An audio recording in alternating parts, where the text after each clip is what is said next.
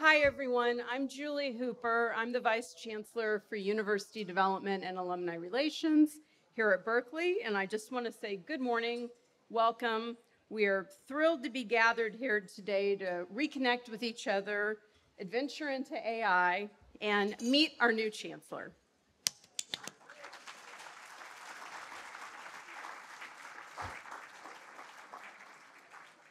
We are also here to say thank you. Thank you to all of you for choosing to spend your morning with us, for your meaningful gifts and your engaged participation in the Benjamin Ide Wheeler Society, and for making the Berkeley dream possible for so many in so many ways. As you know, the Wheeler Society is named for Benjamin Ide Wheeler, the University of California president from 1899 to 1919.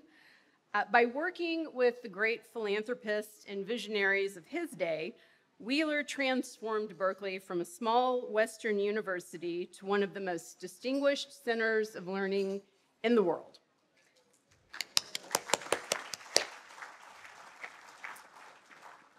He also arranged UC's very first planned gift.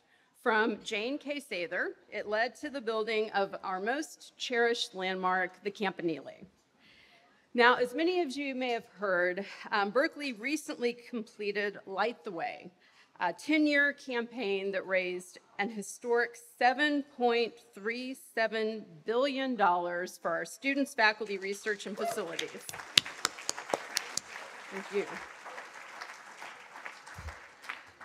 Because of the foresight and generosity of our Wheeler Society members, all of you, that triumphant total includes $525 million in realized estate distributions, $56 million in new life income gifts, and $553 million in new planned gift commitments from donors who turned 70 by the end of the campaign.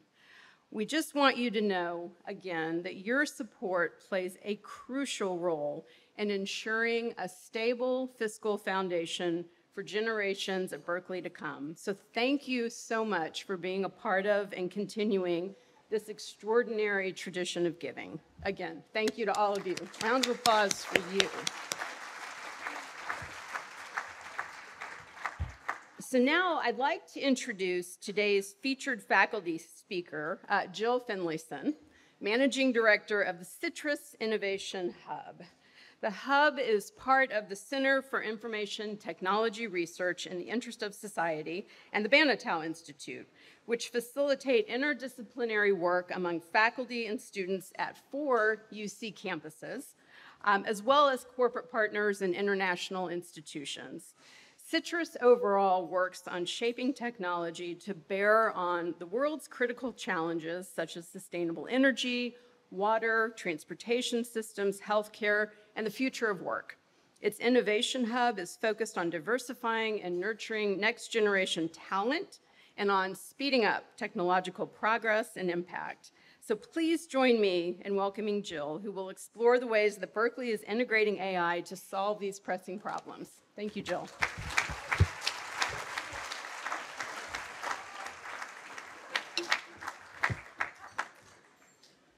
Welcome. This is wonderful to be in this room with all of these people with blue and gold running through their veins. Very exciting. Thank you so much for being here. And I'm pleased to give you a small look at the way Berkeley is leading innovation. I'm Jill Finlayson, as they said, and Managing Director of CITRIS, the Center for IT Research in the Interest of Society. And we are committed to innovation in climate, in health, and in aviation. We provide seed funds and awards to help Berkeley innovators go from lab to market. And I'm excited to share how this ethos of innovation in the interest of society really permeates Berkeley's approach to AI and innovation. I have the pleasure of working with these students here. I have led a challenge lab, which is a class called Designing Startups to Transform Society. And this challenge lab is astonishing to see the ideas and startups that come out of this class. To help these students go from idea to startup in just 15 weeks, we also tapped other students who had been through the entrepreneurship cycle themselves and asked them to peer coach their fellows. And this allowed us to develop better, faster startups with less errors and less problems. We call them innovators in residence, and you can see this first group here. Their generosity of spirit, their commitment to helping others, get their idea out the door is phenomenal. So let's talk about how Berkeley grows more startup founders like these fine folks through our centers, our faculty, and our researchers. Fun fact, UC Berkeley trains many of the people who go on to become faculty at other campuses, other universities. By incorporating responsible innovation into our curriculum, we are actually making curriculums across the country and globe more ethical. When we talk about leading in AI, we're really talking about three things. How we're leading in promoting ethical development of AI, how we are changing education for the better with AI, and how we are providing a home base for innovators using AI to solve global challenges. But first, let's talk about the life cycle of a mushroom. You might well ask why. Why would we want to talk about the mushroom? Let's talk about the mushroom because, like many mushrooms start off as spores floating in the air, Berkeley helps release ideas into the environment. Through formal and informal education, from classes to research to student groups, Berkeley is germinating change makers. And those ideas take root as the ideas formalize through networks, a supportive ecosystem, much like the hidden root structure of the mushroom. As the mycelium produces the nutrients and moisture that mushrooms need, so does the robust, decentralized network provide innovators with training, structure, guidance, funding they need to form fully developed startups. Without a top-down or centralized structure, new incubators and courses are popping up all over campus. From neurotech labs to blockchain accelerators to quantum incubators to nurturing the next generation of space startups. This makes Berkeley agile, proactive, and able to foster rapid innovation in response to changing societal needs. And to really have impact at scale, just as animals help the mushrooms reach new places, alumni like yourselves help startups to reach mentors, donors, and investors who can help them move from proof of concept to sustainable and thriving companies that make the world a better place. This is how our decentralized innovation ecosystem produces such a large number of startups, with global distribution. According to PitchBook, Berkeley is the top university in the number of venture-funded startups founded by undergraduate alumni, and the #1 public university for startup founders.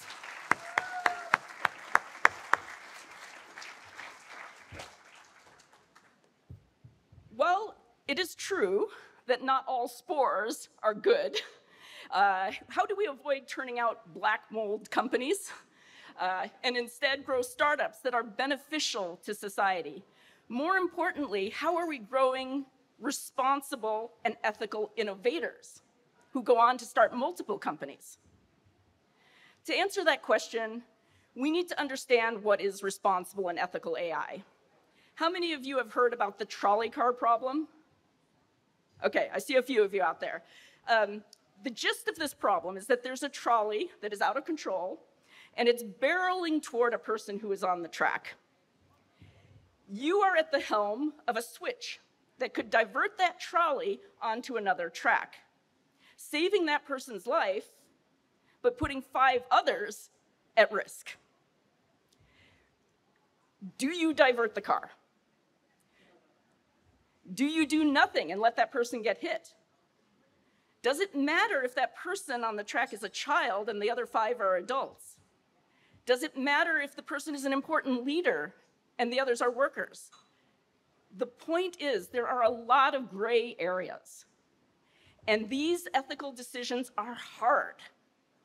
It depends on the value of the community or the country, the culture, It depends on how we define our terms. What is fairness? It depends on trade-offs, and there's always going to be trade-offs. So no problem is ever the same, but we need to ensure and train our students to think about these difficult choices so that when they are innovating, they can ask better questions and have the critical thinking skills to assess their approach for the benefit of society. So to level set, artificial intelligence, automation, of course, has been around for a long time and is embedded in a lot of the technology we use. Importantly, AI is defined by human objectives and can support or augment human capabilities. It can reduce risk, it can reduce repetitiveness, and work that really doesn't leverage human creativity and empathy. Generative AI, on the other hand, has burst onto the scene relatively recently, and it's still in its infancy. Generative AI, like ChatGPT, can generate new content, pictures, music, based on examples it has seen, and it's seen a lot of examples. It literally is predicting the next word or pixel based on thousands of prior examples. So the output can look pretty good and sound fairly human. However, it is only a prediction. It may not be true, and that is why you hear about AI hallucinating or making things up. This is actually by design, it's generating.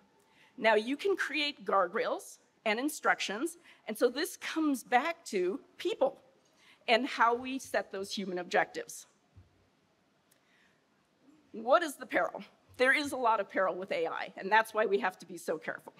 The big risks stem from the data that the AI trains upon. If we do not address poor quality or biased data, then the algorithms can not only replicate those biases, they can do so at scale, literally automating and spreading incorrect information. Oftentimes, these problems have disproportionate impacts on certain populations, especially those who are underrepresented in the data sets. Of course, people are not perfect either. We know this to be true. Research shows that judges give harsher penalties before lunch when they are hungry, so please don't judge me right now. Just after lunch. People involved in hiring processes may unconsciously or consciously be biased in favor of, quote, white-sounding names. People change slowly. However, algorithms with effort and positive intent can be changed to make them more equitable and inclusive. Which brings us to tremendous benefits of AI, including equity, efficiency, effectiveness. I mean, okay, imagine your last job that you had. What aspects of your job did you enjoy? I'm guessing it was the people. It was the creativity. What aspects of your last job did you find the most taxing? I'm not super fond of expense reports, right? You know, the things that are repetitive work and uninspiring work, right? Those are the things you didn't enjoy. So the promise of AI is to reduce the parts of work that least benefit from human ingenuity, to free you up for more impactful work, to truly augment your capabilities, to allow you to do more, be more thoughtful, and accomplish more. Those productivity gains are only going to be realized if we implement AI responsibly. This comes down to the data we use and the practices we establish to ensure accountability, ethics, and transparency. And there are a number of people upon whose shoulders we stand. The first one is Sophia Noble from UCLA, an author of Algorithms of Oppression. Caroline Criado Perez wrote Invisible Women on how many things in our society are designed specifically for men. Fei-Fei Li, in her book, The Worlds I See, is focused on making AI a force for good. Dr. Joy Belluini has done tremendous work unmasking AI and bias in facial recognition. And Kathy O'Neill was out in front with her sector-defining book, Weapons of Math Destruction.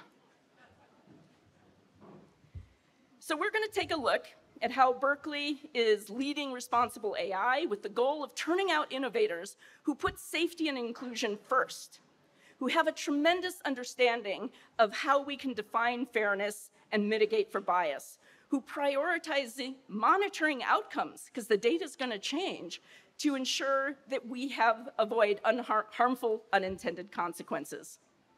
We don't have a Food and Drug Administration for algorithms right now, at least not yet. So to ensure that algorithms do no harm, we need our researchers and innovators leading that charge. Keep in mind, what I'm going to share with you is the tip of the iceberg, a bento box, if you will, a sampling of the amazing AI leaders on campus and some people that I think you'd really like to know. One thing you will notice is that all the images in this presentation are AI generated. Yeah. Here I used image to cartoon to illustrate our AI leaders. Bonus here, it makes them look about 10 years younger. So if you need a little, yeah. This is my colleague at CITRIS. Randy Noneke is the founding director of the CITRIS Policy Lab. She actually advises government legislators on AI legislation and tech policy. Through training, she is also leading work to create regulation and guardrails to enable innovation and protect society. She hosts a program called Tech Hype, where she debunks myths about emerging technologies and promotes transparency and increasing understanding for everyone about the risks and safeguards needed for these new technologies. She initiated a collaboration with the Goldman School of Public Policy to create our first Berkeley Tech Fellows program, drawing in experts and practitioners across various fields. This program has attracted leaders from the former head of trust and safety at Twitter to the senior advisor of the German Chancellor. Perhaps one of the most well-known leaders in AI from Cal is Professor Stuart Russell, who gave a very popular talk at CITRIS on how not to destroy the world with AI. The three key tenets he champions are ensuring AI systems understand and prioritize human values, regulating to address the potential misuse, and prioritizing safety and control in how we design our AI systems. Assistant Professor Nilüfer Salehi's work centers around fairness and equity. She has compiled a very useful glossary of human-centered AI terms and best practices. One of the equity issues she is addressing is reliable translation. It turns out AI is pretty good at translating into English, but is less accurate when translating from English into other languages. And this can have critical implications, especially when a doctor's directions are incorrectly translated to the patient. Another way AI is having an impact on people's safety is in the realm of privacy and security. Jessica Newman is the director of the Artificial Intelligence Security Initiative and co-director of the AI Policy Lab. At AFOG, the Algorithmic Fairness and Opacity Group, they have brought together a truly interdisciplinary research group with folks from information studies, sociology, law, communication, media studies, computer science, and the humanities to address issues such as surveillance. Among some of their goals, they are developing methodologies for auditing algorithms and assessing their impacts on different demographic groups. For example, the use of algorithms in predictive policing. Their work has led to recommendations for improving fairness in law enforcement strategies. Deborah Raji earned her PhD in computer science here at Berkeley and has worked with Google's ethical AI team, the Partnership on AI, the AI Now Institute, and her focus is on not only promoting fairness, but developing industry standards for transparency. She is currently a Mozilla Fellow and has been recognized by MIT Technology Review and Forbes as one of the world's top young innovators. Professor Hani Farid is renowned for his digital forensic work in misinformation and deepfakes. I would not be surprised if you hear a lot about him this fall. His startup, Get Real Labs, is addressing the real consequences of deepfakes and identifying new ways to differentiate authentic material from AI-generated fakes. I participated online in a research project that asked me to identify if a photo was real or AI-generated. I did really well compared to others. In this case, that meant I could identify fakes 60% of the time. That means 40% of the time I could not tell. And AI technology right now is the worst it's ever going to be. And so my feedback on how I could tell the fakes, like ears not matching or the neck not looking right, will no doubt contribute to making the next fakes even better. So we really need Haney's work, which goes down to that microscopic level. Assistant Professor Irene Chen is part of a collaboration between Berkeley and the University of California in San Francisco.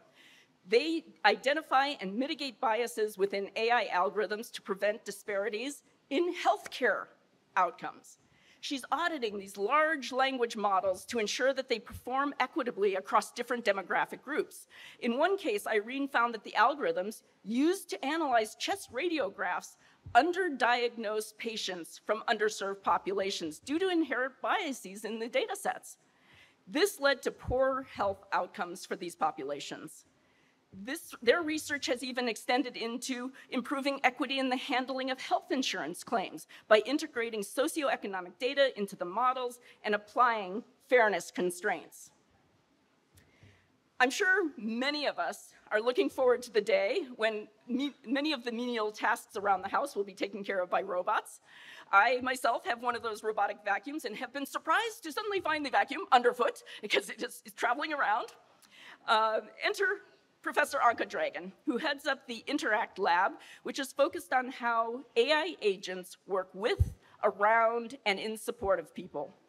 For example, say you wanted your robot to help you unload the dishwasher.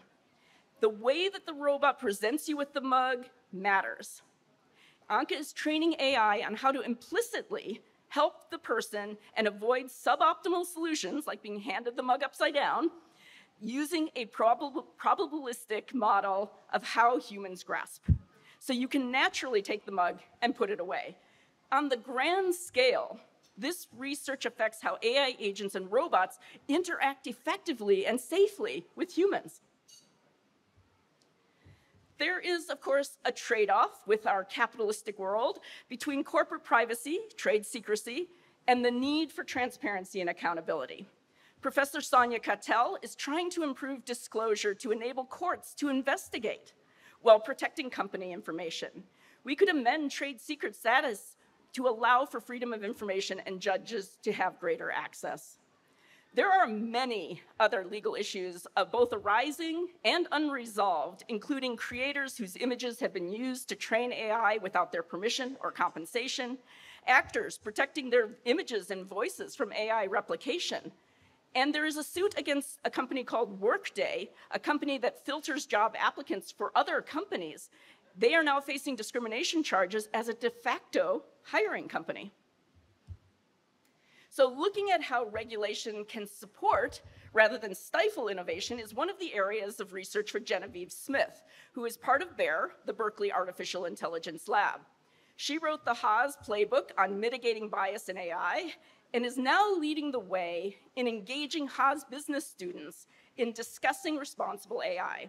Her course kicks off with a business case for responsible AI. You're gonna make more money if you do it right, and engages the students in a debate on whether university students should be able to use ChatGPT, generative AI, at school.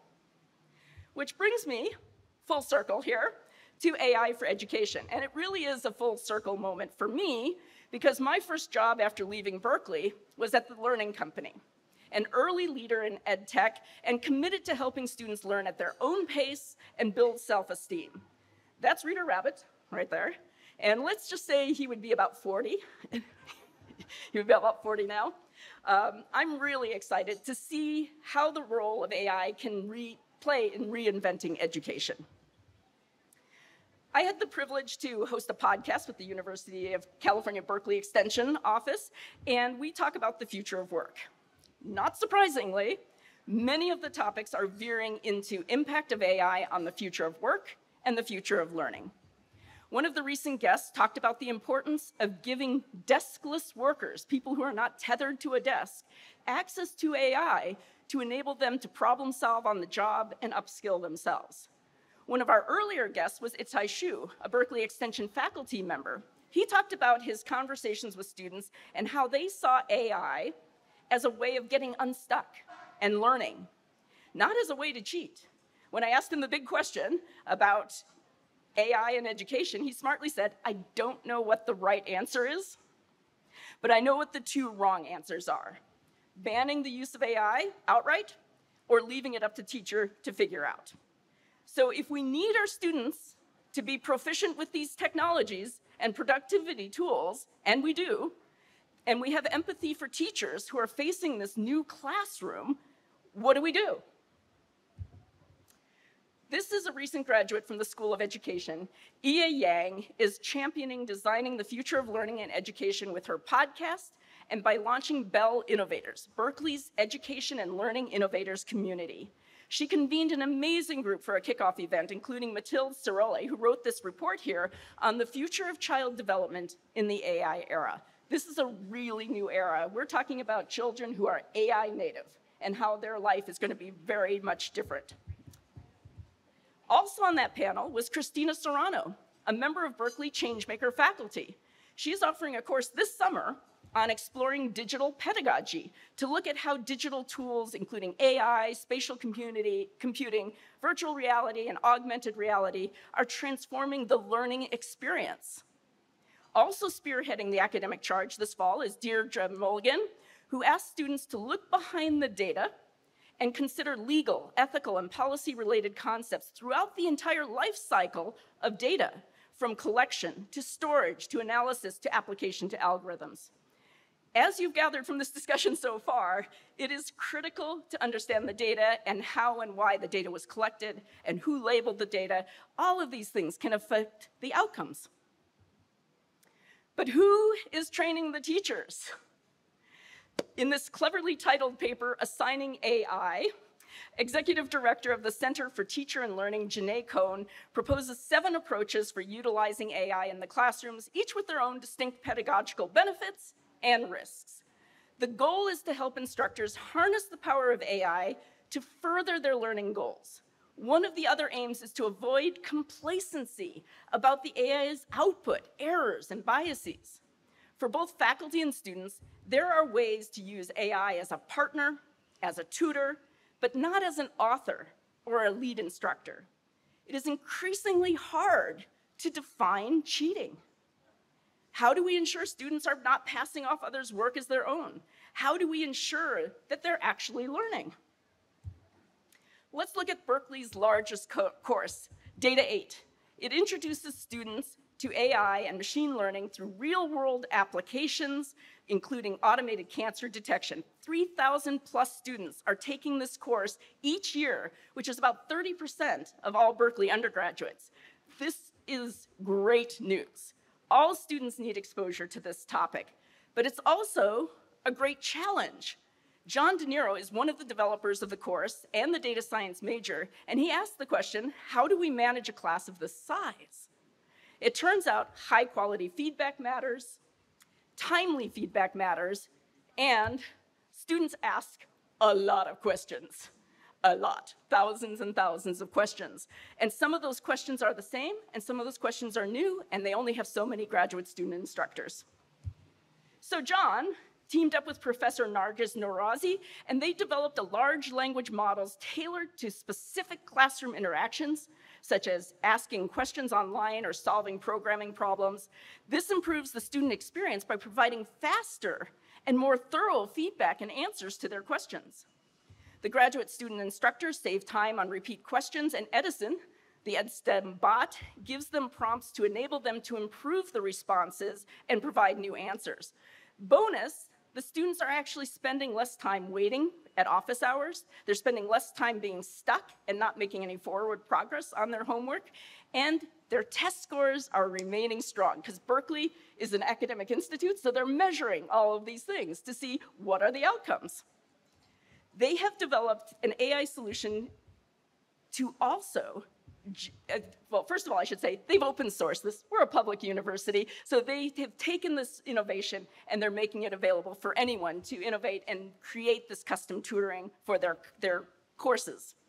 They've also developed an AI solution to generate various versions of the same test to deter cheating, right? Can't look across at the paper next to you. And here's the thing, so this is Sue Jay, the Dean of the College of Engineering, and Dean Liu said, hey, You know, if we can create multiple tests for testing, why can't we create multiple tests for practice tests and give them feedback so they can learn and fill any gaps in knowledge or education that they have? Because people come from all different schools and universities, and this allows them to learn and fill those gaps so that by the time they take the test, they can do really well.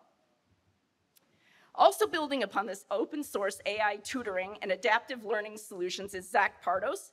His open adaptive tutor enables the tutoring to make instructional decisions tailored to assessments it's making of the student in real time. So this is adaptive, it's learning. What are they understanding? What are they not understanding? And he pointed out what took the longest was the creation of hints. How do you help the student without giving them the answer? The results of their pilot showed that hints definitely helped, but that there was no statistically significant difference between learning from the manually created tips and the ChatGPT hints. This software helps community colleges to have more credit mobility by assessing the courses for credit equivalency. They can even do custom created lessons to help make up the difference instead of retaking the course. The system is open source and free to anyone to create their own custom tutor, and Zach has been also conducting equity and fairness audits to see how it works for different students, and he was able to improve the algorithm's intersectional fairness, not just for women or for, people of color, but intersections, and making sure that it works equitably for everyone. And one of the people who is most excited about encouraging transfer students and looking to the community college is Jennifer Chase, Dean of the College of Computing, Data Science, and Society, Berkeley's first new college in more than 50 years. 1 in 5 data science students is a transfer student. Women make up nearly half of the data science population, and the whole ethos of the college is around being interdisciplinary, ethical, and supporting progress on societal issues. Jennifer also participated in the first joint California Summit on generative AI with Governor Gavin Newsom to focus on how the state can best use generative AI to better serve the people of California. One of the labs in CDSS is BIDMAP, or the Baker Institute for Digital Materials for the Planet. Chemistry professor Omar Yagi just won the Tang Prize for his work turning water molecules from desert air into drinkable water. And he sped up the process of chemistry discovery using AI. He even started a company, Atoko, to tackle global warming and water scarcity. And he's not alone. Professor Kenichi Soga, together with CEO Sarah Lindbergh, started a company using AI to help communities and agencies effectively respond to wildfire events by providing interactive tools and digital twins. And they're currently pursuing their phase 2 of their SBI funding of $1.5 million. There's also Professor Gu, who's developing bio-inspired AI-optimized materials for manufacturing. My point is that Berkeley is not just innovating, we're commercializing. We are helping our faculty and students and alums go from lab to market and to launch their AI companies, and we already have some heavy hitters out there. Adjunct Professor Ali Ghodsi is the CEO of Databricks, and you can see the Berkeley ethos in their mission statement: simplifying and democratizing data and AI to help data teams solve the world's toughest problems. Alumnus John Schulman is co-founder of OpenAI, the nonprofit whose mission is to ensure that artificial general intelligence benefits all of humanity. And Professor Peter Abil is co-founder of Covariant, and as a researcher, he set out to take their advancements in the lab to real settings in need of AI robotics, getting out of the building, talking with real customers, and finding that product market fit and building things that the world really needs. Nobel laureate Jennifer Doudna points out that CRISPR is a powerful tool that can make large libraries of guide RNAs, but it's also daunting because it generates large collections of data that are difficult to manually inspect. Imagine that we have ways of training models that can look at genetic intersections and even how a person responds to drugs. This allows us to make better predictions about genetic outcomes. She also joined the Scientific Advisory Board for Isomorphic, a company using AI to accelerate drug discovery. Because we are using AI to predict, for example, how a small molecule might interact with a particular protein in a virtual setting, Rather than a lab, we can get away with doing fewer experiments because we know the right ones to do. Named one of Time's 100 most influential people in AI in 2023, Ziad Obermeyer has started 2 companies to improve outcomes in health tech startups. Nightingale Open Science is a platform that connects researchers with world-class medical data. Working closely with health systems around the world, they create and curate data sets of medical images and carefully de-identify that data and make it available for nonprofit research. And Dandelion is helping the for-profit startups by providing millions of comprehensive longitudinal health records with the mission to catalyze clinical innovations that work for everyone. But of course, it's not just our faculty who are innovating, it's our students. Harken back to our mushroom farm ecosystem that we discussed at the start of the conversation. And here we have our winners of the Big Ideas contest. Big Ideas is one of my favorite startup programs at Cal. It helps students with transformative ideas and just ideas, just sort of a glint in their eye, to solve real-world problems. Through workshops and funding, they help the student innovators go from just an idea to startup. The top winners this year used AI and came from the electrical engineering side of the house. Meet the grand prize winner, Ashmita Kumar, whose company, Code Blue, helps detect the early signs of stroke from the phone or tablet you spend so much time staring at.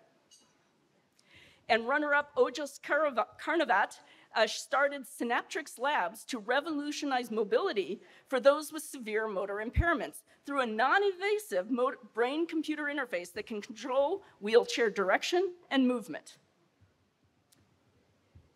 I mentioned the SET Challenge Lab, the one that I run at the start of this talk.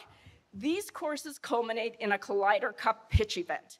And this year, one of the top winners was Optogenics, started by 2 Cal athletes, Jai Williams and Gabe Aves. They are using AI to help performance athletes optimize their supplements for their specific body and for their specific sport. The things that you need to do for hurdles is not the thing you need to do for other sports. So really understanding their area of expertise and applying the technology to solve that problem. The Sports Tech Challenge Lab brought in many who might not have otherwise taken a startup course. In fact, the athletes almost swept the Collider Cup with 3 teams among the top finishers. And of course, the Haas Business School churns out its fair share of founders. This is one of my favorite founders from Haas, also a transfer student, also a veteran. Manny Smith and his company Advisorly are making it easier for community college students to take the right courses and successfully transfer to public and private universities.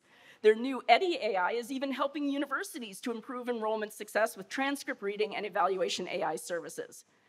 Fun fact, Dawn McGee was just hired as the new executive director of the Berkeley Haas Entrepreneurship Hub, a physical home for innovators at Cal, drawing in students not just from the business school, but from any major across the campus. They will serve as a concierge, connecting people with ideas to the entrepreneurship resources they need. And of course, the big kahuna is Skydeck for incubating startups. Some of their latest AI success stories include DeepScribe AI, started by alumni Ekalesh Bapu and Matthew Koh, and they have raised $30 million. Visiting scholar Jorge Torres raised $25 million from Mind SPD, which also shines an important light on the fact that Berkeley helps innovators from around the world. Whether visiting scholars or visiting students or even visiting faculty from universities abroad, Berkeley is helping innovators from around the world make their ideas into a reality. And it is our hope that you are inspired by these innovators as well as Berkeley's ability to push the AI industry toward greater inclusion, fairness, and responsibility. Thank you for your continued support and engagement in making Berkeley the leader in AI and in making our world better. With your support, we will see even more Berkeley startups and our ethos of equity thriving here and around the world. I look forward to your questions, and here I share the slides and the resources if you're interested in learning more. Thank you so much for being here. And thank Julie and the Wheeler Society for having me. I'll turn it over to Julie for some questions. Thanks, Jill. Big round of applause. So, Jill, We do stand between lunch, but we've got some questions for you. So here's the first one. Are there any state or federal legislative proposals that deserve our monitoring and support? I would say to go to the CITRIS Policy Lab, where she keeps a running tracking of different proposals and legislation. There are different legislations in different places. In Illinois, there's some legislation that's leading, so I can't give you a specific answer to that, but that's something we can follow up with more details on, and I'll consult my colleague, Brandy Noneke. Okay, great. We can send the links out, too.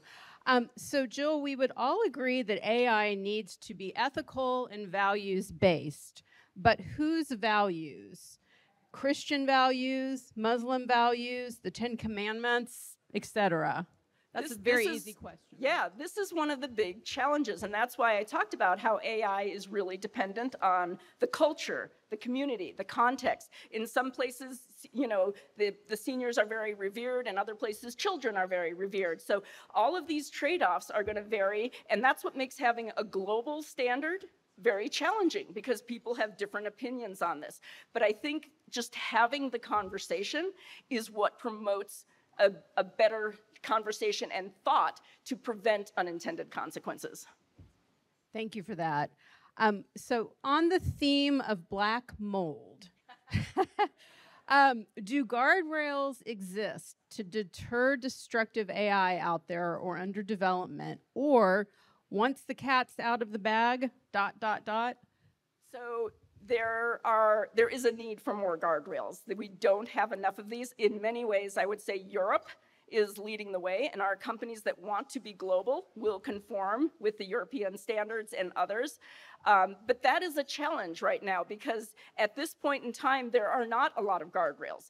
And so one of the things that we talked about is, if we can provide regulation where we define some of these guardrails and fairness, we're actually helping innovators, because then they know where the boundaries are and they know how to define these things. Otherwise, we have everyone defining these as they see.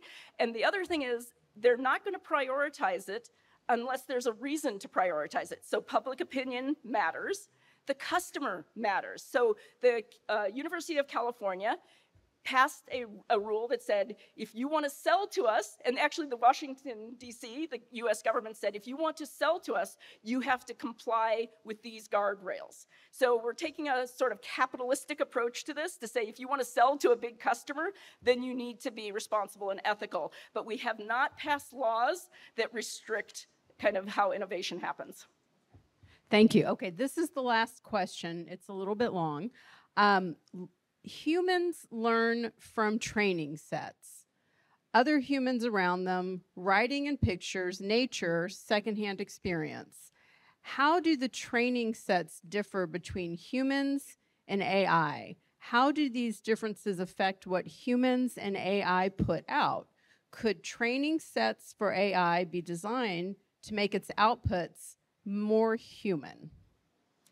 Yes, there is a lot of detail that we could go into here, but there's a lot of ways of training AI, some of which has human intervention and modification, some of it is AI learning from itself, but always monitoring the outcomes is really critical, and having the human involved in the monitoring of the outcomes to see if we're achieving the success that we want. And I just got a late breaking question. Any thoughts about Google firing their AI ethics diversity staff last year? This is something that I do take very personally. We've also seen a very strong DEI backlash and firing out people who are working on diversity, equity, and inclusion. And I think that this is unfortunate. I think it's short-sighted. And I think the best companies will retain their leadership in this area and participation in the dialogue to develop standards. Thank you. Thank you, yes. So another round of applause for Jill Finlayson. Thank you, Jill. Fascinating. We really appreciate you being here. So we're going to serve lunch now, and in about 45 minutes, we're going to hear from Chancellor Lyons. So we're delighted to welcome you to the second part of the program with a conversation and a Q&A with Carl Wayne and Chancellor Rich Lyons. Let me just do a quick introduction. Carl Wayne joined UDAR's Office of Gift Planning as its executive director back in January. And of course, Chancellor Rich Lyons has been on the job 19 days. A little background, just very quickly. Carl has held advancement roles at the University of Washington and at UCLA, which is his alma mater, so he's in the family. UNCF, United Way, and the American Heart Association. Charitable gift planning is his chosen career and his daily, lifelong passion. We like that. And then, of course, no stranger to Berkeley, Rich Lyons is the first undergraduate alum to serve as our chancellor. Thank you. Thank you. Thank you.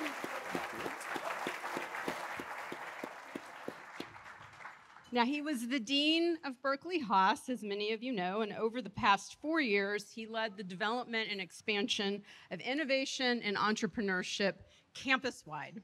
So the way this is going to work is Carl's going to ask our esteemed chancellor a few questions so we can get to know more about his experience and his vision for Berkeley. And then we're going to open it up to you for questions. As a reminder, you do have note cards and pencils, index cards and pencils on the table. So we will collect those. But with that, I'm going to turn it over to Carl and Chancellor Lyons. Thank you. All right, thank you. Anyway, good afternoon. It's nice to meet all of you. Thank you all for being here. Thank you for all of your generous support to UC Berkeley. We appreciate it. And I appreciate this opportunity to have this conversation with Chancellor Lyons, my first time meeting him, and welcome to the job. Thank you. Thank you. Okay. All right. And so I'm going to ask him a few questions, and I'm going to start out with a biographical question, if you will. So you have said that you never could have imagined the life you have led had you not studied at Berkeley. Can you tell us about a person or an experience that shaped your undergraduate experience and beyond? Thank you. Thanks, Carl. Thanks, Julie. Let me start with Go Bears. Can I start with that? Why not? Why not? We're in this together, and we've been in this together for a long time. I think this is true of a lot of us. I think it's why a lot of us are here, that we really couldn't have imagined the life that this world has afforded us, and Berkeley plays a big role in how that happened. Certainly did for me. A phrase that I love to use as an educator is, you can't be what you can't see. They're just, when you're 18, 19, 20, there's just a lot of futures you can't see in yourself. Neither of my parents had a 4-year college degree, so the idea of getting a PhD and becoming an academic, not on my radar screen. And I mean, like, really not. It was sort of, I have 2 older brothers, 7 and 8 years older than I am. One of them came to Cal, which is kind of my introduction to Berkeley. And so when I got here, I was a business major. I wanted to go into business, right? Anyways, there was a faculty member who pulled me aside. I was a sophomore. I'd written a midterm in a macroeconomics class. And I think the midterm had gone well. I hadn't ever talked to her in her office hours. She said, come see me. And among other things, she said, have you ever thought about maybe going on in economics? Maybe getting a PhD in economics? It's like, that's a crazy question. What do you know? I didn't say that, but that's kind of what I thought. She didn't just ask me that question, though. She introduced me to other young faculty members at Berkeley. She helped me get letters of recommendation written. I mean, you've heard the distinction between a mentor and a sponsor. She was a sponsor. She made opportunities available for me. So, I get choked up telling the story because it was that transformational for me. And that's part of why I'm here. Yeah. Very nice. Next question. 2 hallmarks of your Berkeley career have been forging new partnerships and programs and implementing sweeping cultural changes. What accomplishments are you most proud of up to this point? Well, thanks. This is true of any role like one like this, or the roles that I've had before. You work with an awful lot of people, so I'll give you some examples, but obviously this wasn't just me, but being part of a group of people that help make these things happen. I'll start with the partnership side of things. We launched 2 or 3 dual degree programs, this kind of cross-training, like engineering plus business. Some of you may have heard of MET, Management, Entrepreneurship, and Technology, but you enter Berkeley being in both the engineering major and the business major, and you leave with a BS in engineering and a BS in business. And it's sort of, you code those two fields together in an 18, 19, 20, or any year-old's brain. And it's not like, oh, I got an undergraduate science degree and then I went on 6 years later and got an MBA. It's sort of like they are fully integrated. And so that kind of, we talk about interdisciplinarity a lot. It's sort of like, let's like harden it. Let's drive it right into the structure of the university. And we now have a biology plus business dual degree program, and some of these are at the graduate level as well. So I think that dual degree programming, cross-training, if you will, of undergraduates, these are really exciting programs. And, you know, they're sort, I hate to sound too competitive, but they're world-beating. They're like the best anywhere. It's just phenomenal to put two great things together and have something that's that distinctive. And then the second piece, you mentioned culture. I'll use the word obsessed. I'm obsessed with how leaders shape culture. Leaders shape shared values and shared behavioral norms and so forth. And one of the things we did at the Haas School was we borrowed from the essence of Berkeley. We borrowed from the essence of the mothership. But for those of you that are close to the Haas School, we wrote down 4 principles, and we called them defining principles. We didn't call them core values. Some of the faculty said, no, this school doesn't tell me what my core values are. But we wanted to, you know, so there were a lot of stages in this process. But the 4 things that we wrote down were question the status quo. You know, this idea that there's got to be a better way to do this. And you know, there are an awful, just let me give you an example. If I were the president of name your university, whatever, Harvard University, and I'm standing up here and sitting up here and I say, Harvard University, I don't mean any disrespect to Harvard. Harvard's great. But if Harvard, the president of Harvard stood up here and said, Harvard University, we're all about questioning the status quo. It's not going to happen. Now, there are plenty of people at Harvard who are questioning the status quo. That's not the point. It's just not where that institution comes from. And it is where we come from. This is not just an unobjectionable value. It's a profoundly separating value, and it's really a valuable value. All right, so question the status quo, confidence without attitude. True confidence comes without arrogance. Do we get that exactly right? We do not, but are we distinctive relative to the great universities of this country in this category? We are. Game on. Let's play that card, right? And let's use it for admissions. This isn't just going on a poster, right? Let's change admissions. All right, confidence without attitude, question the status quo. Students always, will we understand at the end of our life, we still have more to learn, right? So it's not just lifelong learning. And the last one, beyond yourself. These are in no particular order, but a commitment to the greater good. And that's also, as a public institution, that's in our DNA. And so I think, you know, driving that into admissions, driving it into the way the market and the world thinks about not just the Haas School, but Berkeley, that's something that was very satisfying. So on a personal note, how do you spend your time when you're not at work? Not at work. Yeah. Well, my wife, Jen, is here. Could you wave your hand, Jen, please? Thank you very much. You are very lucky to have her. I just want to be very clear on, so obviously Jen and I and our kids spend a lot of time together. My favorite pastime is playing the guitar. Some of you may have seen me play a tune or two. It's a steel string acoustic guitar, a Martin guitar, and I like to sing. I'm not a particularly studied singer, but when we all need a kind of meditation in our lives, and that's my meditation. And every morning I actually go into our separated garage where nobody can hear me, and I play a little music. So that's my place. Yeah. All right. And so now a little bit about leadership style. So Berkeley is an amazing place. I mean, it really is. Okay. And so what skills do you bring that will help you lead a university as historic, large, and complex as Berkeley? Good question.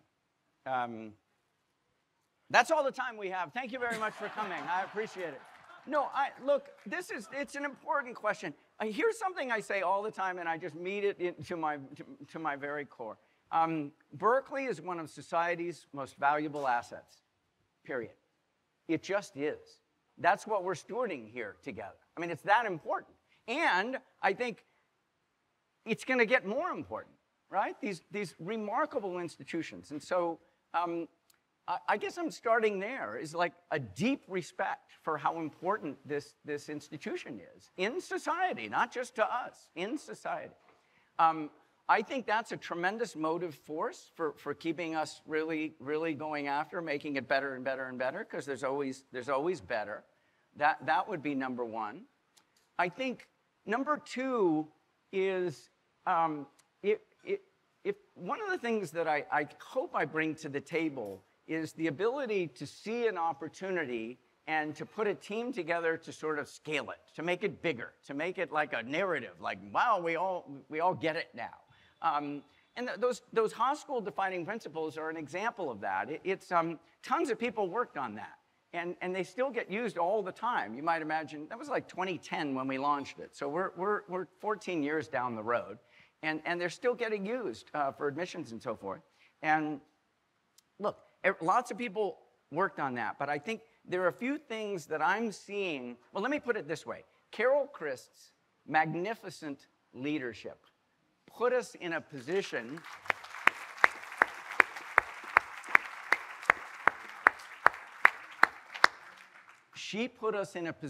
to think big. And there's some really big opportunities, right? Jill, Professor Finlayson talked about a lot that was going on. There are some really remarkably big opportunities. So I guess that's part of it, is sort of where's the raw material and how do we make it big? How do we, as remarkable as this place already is, how do we change the game? For example, one of the things that I'm going through is, all right, it's 10 years from now. It's 10 years from now. And we're looking back over the last 10 years. And we're asking ourselves, what are the 2 or 3 things we're most proud of? Your earlier question, having happened. And I'll just suggest to you, look, we need to go through a strategic planning process. I'm in listening mode. I can't be standing up here and telling you, here's the strategic plan for the campus over the next 10 years. But imagine if far and wide, the world order were over. Berkeley is understood to be as incomparable an institution as it actually is. And if you ask people around the country or around the world, but ask people around the country, what are the greatest research universities in the US today? Berkeley's going to be on virtually every one of those lists. And it's going to be the only public on a lot of lists. We are not one of N, where N is a relatively small number, great research universities in this country.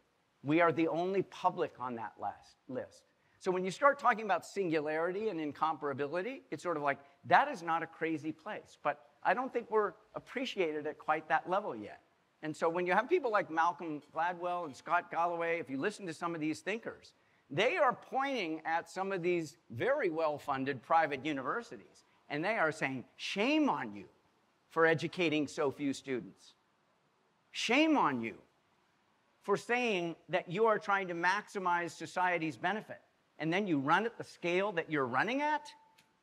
That is not consistent with delivering as much value to society as you can. And Berkeley's on the right side of that equation. So this idea of taking Berkeley's existing incomparability and letting the whole world know so that we become, in 10 years, the university of choice for faculty, staff, and students. That's the kind of thing that we need to paint that picture, and then we need to make it happen. Okay. Thank you. So, last question. Your appointment came as colleges nationwide were embroiled in controversies around free speech, racial and political diversity, and affordability. Yep. If you were to pull out your crystal ball, what do you imagine happening in the next school year, 24-25, when it comes to protests? What is the administration doing to protect both free speech and the rights of others? These are fundamental questions you've all been reading. I mean, this is the front page of almost every newspaper any of us is reading for the last year and even before that. It's really fundamental. Berkeley is as committed to free speech as it absolutely can be, and it will continue to be that way, right? Carol put her stake in the ground. Chancellors before her did, and I'm 100% behind that element of Berkeley.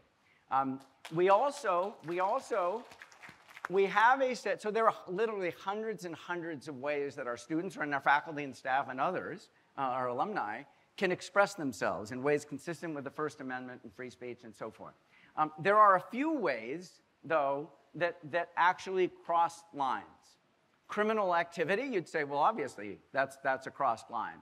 But if you are directly disrupting education and classrooms and research and labs and things like that, you actually can't do that. So somebody who says, I have a First Amendment right to disrupt this class and prevent it from going on, that's not true, okay?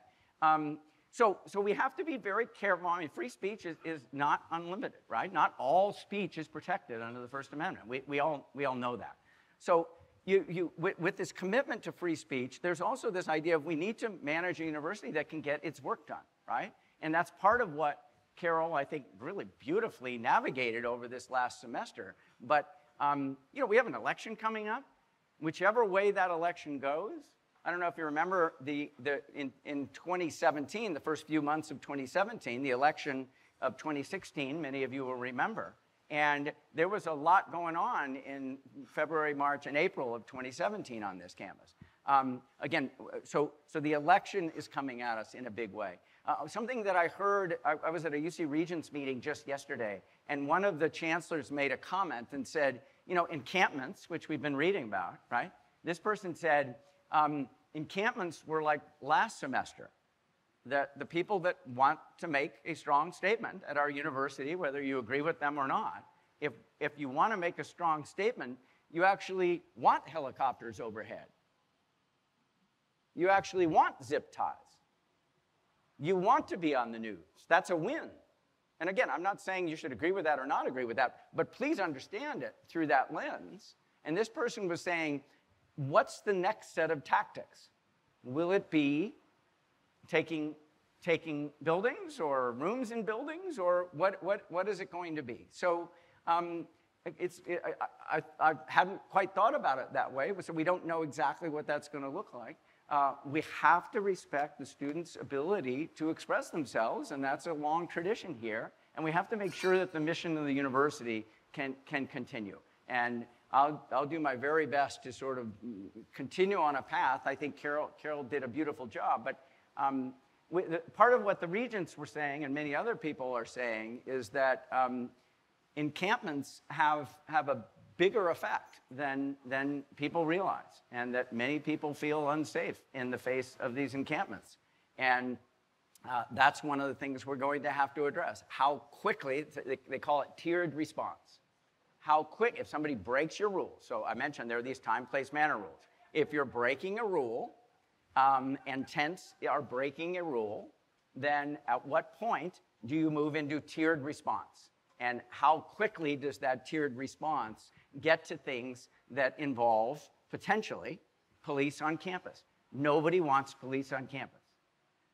And yet, you have to start to think through that tiered response and try and manage how we implement our rules, while at the same time, being consistent with free speech that we all believe in. So that's the fundamental challenge, and there's no question that it will be before us when the students come back. Well, thank you for answering those questions. And now we're going to entertain questions from the floor, which I believe Julie has for us. Ball over here, sorry, collecting questions. Okay, so Rich, here's the first question. Oh, thank you. Getting more. So tell us about the athletics department financial status. Yeah. So, athletics is complicated. I don't need to tell you that. But, athletics as a social phenomenon, professional sports and so forth, this is always very, very dynamic. But I think it's safe to say over the last year or two, it has just been as disruptive as any of us can imagine or remember. So there's no doubt about that. Here's one way to think about athletics, in my view, right? Still a lot of conversations that need to happen. If you look at the athletics challenge, it's really big and it's really messy and it's hard to forecast. I was taught when you have a big, crazy problem, break it down into its parts and try to figure out how you're going to address its parts. Sometimes you miss interdependencies when you do problem solving that way, but that's a good place to start. We have 3 categories. Revenue sports, mostly men's basketball and football. We have, these category names are not exactly precise, but revenue sports, men's Olympic sports, and women's Olympic sports. And I think part of where we're trying to get, the cost curve with this increasing professionalization in football and also men's basketball, those sports, as you know, used to cross-subsidize the other sports. In the near term, that's not true. And the question is, can we get football and basketball with distinguished, performance records from at least funding themselves and not needing a subsidy from the campus, right? That's still hard to forecast, but that's the goal in the category. On the men's Olympic sports, we have to get those funded. We've got some of the sports, 2 or 3 out of this category are fully endowed, but others are not fully endowed. How do we get them to half endowed? How many are currently half endowed? What does it take to get a sport to half endowment? We're going very hard over these next couple of years to get that middle category funded. And for the women's Olympic sports, that's an important area. We're committed to gender equality, Title IX, et cetera. That's an area where I can and will expend campus budget, even in steady state, to make sure that we can keep that funded. Now, those are the 3 parts. One of the things that I've said, I'll say it here publicly, I have no intention to shut down sports in the next 2 years. We also have 30 varsity sports, many more than UCLA and many more than other places. So we need to get football and basketball in a sustained place. We need to get the men's Olympic sports in a sustained place. And we need to get budgets consistent with Title IX in women's Olympic sports to a place where I can sustainably fund it and make it work on campus. And I think we have 2 years to work very hard to do that. And some of the uncertainties around ACC and conference realignment, not all of them, will have resolved in a couple of years. And that's too long an answer to a very big question. Thank you, though. Here's another big one. On the subject of low admissions rates, what are some of your thoughts? I assume this is undergraduate. What are some of your thoughts about making UC Berkeley more accessible to more students? Yeah. Well, one of the things that I think isn't evident to people, but roughly over the last 10 years, if you just looked at California students, I think for some people, they think, even though we are in fact educating more undergraduates today, but we are educating about 25% more California resident undergraduates today than we were 10 years ago. I'll bet you didn't know that, okay? Now, so that's an important commitment of the University of California. And another thing that's just absolutely terrific, and you know this, but part of the California Master Plan, 25, 30, sometimes up above 30% of our students are transfer students. And that's a really important part of the social mobility and the engine that the University of California is. It's absolutely remarkable, socioeconomically across many other categories of diversity as well. All right, so the question then is, how do we, look, we've expanded a lot our undergraduate footprint. Here's one of the things that Carol had an eagle eye on. UCLA, I was at a meeting, I mentioned the Regents meeting. UCLA can promise its undergraduates 4 years of campus-provided housing. Berkeley can't get anywhere near that. I don't know what percentage of the time we let somebody in and UCLA lets them in. They made the decision to go to UCLA because of housing, but it's not a small number. It actually isn't a small number. Now, Carol and the team have built a lot of housing, but if somebody says, we just need to educate more Californians, it's sort of like, we've got housing constraints, it's a system problem we're trying to solve here together, right? Does online education give us more effective capacity, right? A perfect question, right? But online education at the quality level that Berkeley expects and needs to deliver is not as simple as it sounds. So I'll go back to that sort of, again, Malcolm Gladwell, Scott Galloway, people saying, you elite private schools, come on, I mean, we're going to start calling you out for the problem you are obviously solving, which isn't the problem that society most needs you to solve. and I think that we will continue to educate at a quality level that you want us to, as many Californians as we can. But we can't be admitting students that we can't support with housing and other things. Thank you, Rich. So Benjamin Idewheeler was a good fundraiser, as we've heard. What do you think should be the right balance between state support and private support at a public university such as Berkeley? Well, super important question, and you've all seen the data in terms of timing, right? So if you go back to when I was an undergrad, it was at least 40% state funded, and it may have been closer to 50, and for some of you, it was well above that. We're down at 12% right now. I think 10% is, this is a speculation, I think 10% is a kind of floor. I think if we drop below 10%, I think our legislators would get a lot of letters. It would start, I sometimes, well, I'm gonna use the phrase, pardon me, but there's a, I'm not gonna use the phrase. I think there's a floor at which our represented politicians would start to feel like this has gone too far. But do I think that it's going to go back? What's more likely? Are we going to get, if we're at 12% now, is 9% more likely or is 15% more likely? I think 9% is more likely. I think we just have to be honest with ourselves. I wish it weren't the case. Now, the budget that was just signed by the governor was actually very, given all the constraints and the deficit at the state level, was very generous to the University of California. And I want to say that. They really did do a lot of things they didn't have to do, and we were very happy about that. And we're still at like 12%. So if you look at what happened at the University of Michigan and a lot of other universities, the non-resident, I have a daughter who happens to be at Michigan, and she, you know, the non-resident tuition at Michigan is a good deal higher than the non-resident tuition here. And so I think that the quick answer is I'm gonna look at 10% as a steady state, and I doubt we'll fall a lot below that. I doubt we'll get much above that. And we're gonna do our best to make sure that we have a financial model, given all the other components of our revenue picture, to make sure that we can fund, you know, not just sustainability, but thriving, that we can fund the access and the excellence that make Berkeley, what I said before, incomparable. You put, there was a phrase I heard the other day that I love.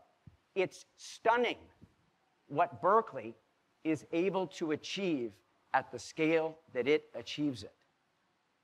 That's the incomparability. And I don't think we're going to be able to rely on the state for a lot of that future vision. Thank you, Rich. So, Rich, there are 20,000 retirees from Berkeley in the lab. What is our vision to leverage that institutional knowledge and commitment to help advocate and support for Berkeley? Well, it's a super question, and if you have ideas on how we can do that better, I think, you know, that we are much better organized than we were as a UC system and also at Berkeley in staying connected to our legislators and the people that are making such important decisions. You know, because it's not just our operating budget, when I say 12% of our operating budget, but, you know, we have buildings on campus that are going up that were paid for by the state, right? So you have to see that whole picture. And I think our investment in those relationships, we're getting better and better at connecting. And a lot of our retirees, faculty, staff, and alumni are helping us do that much better. So I think if you're interested in getting more involved in that, we are happy to provide you information on how you can get involved in that and influencing some of those state-level decisions. There's another element that, you know, it doesn't have to be for retirees. It could be more broadly for alumni. But what I was working on over the last 5 years was, as Julie mentioned, innovation and entrepreneurship. And we have an awful lot of alumni that are plugging into Berkeley through that doorway of innovation and entrepreneurship, right? They are mentoring our students. They're giving a talk in one of our entrepreneurship classes, like Jill was talking about. They're serving as judges on panels. They're an advisor at Skydeck, some of the things that you heard about here. And I actually think athletics is a profoundly important front porch or living room, whatever the right metaphor is, for this university. There are a lot of us as alums that sort of stay connected through athletics. I think we're evolving to have a second front porch, and that front porch is innovation and entrepreneurship. And a lot of our alums are getting engaged in that area. These are not competing front porches, they're complementary. But the more really high-level engagement categories. So for those of you that are retirees and others that you know of, ask us, how can I, as a retiree, get more connected to innovation and entrepreneurship as an example? We actually do have new menus of opportunities. Thank you. I have one more question for you. This is an interesting one. A few months ago, your predecessor, Carol, told me a few things she was not able to accomplish. Did she share any of those with you? Bits and pieces, yes, yes. He said yes, and okay, done. I think you've probably covered on a few of them, don't you think? Yeah, well, so that's the end of the question? Oh, great. That's the end of the question. Thank you for the Did guidance. she share any of these with you? Well, you know, Carol set a goal of, you know, increasing the student housing stock, as I mentioned, by a significant amount, and really achieved it. And we are still housing the lowest percentage of our undergraduates of all 10 of the UC campuses. So in other words, just as Carol was playing the long game, and student housing isn't the only category, we need to play the long game. It's like, when are we not going to be at the bottom of all 10 in terms of the percentage of our students that we can house? And what would that take? So I think we need to take that seriously over the next 10 years. I don't get to serve for 10 years unless I earn it, but if we're thinking about 10 years and maybe more, that's right at the top. So I think she would say, I was happy with what we achieved, and we have a lot of work yet to do in that category. I think, you know, the athletics, I think we have to point to athletics, right? A lot of those changes, fundamental changes in parameters occurred. And, you know, she wasn't in the seat long enough to know exactly what to do next. Nor do I know exactly what to do next. I mentioned that three-part model, right? The revenue sports, the men's Olympic, and the women's Olympic. But we're just starting, I think, to converge on a way to think about that in a systematic way. So you can imagine if you were Carol Chris, with all these tectonic shifts happening, you'd have to get, oh, look, she is so warranted in the pride that all of what she achieved, and you'd have to be thinking about athletics and say, okay, I left a portfolio of work to get done, and that's not her fault. The world changed. So that would be another one. Thank you, Rich. That makes a lot of sense. So I think we have hit the end of our time together. I would love for everybody to give one more round of applause to Chancellor Lyons, to Jill, to Carl. Thank you. To yourselves. Thank you for a great and engaging day.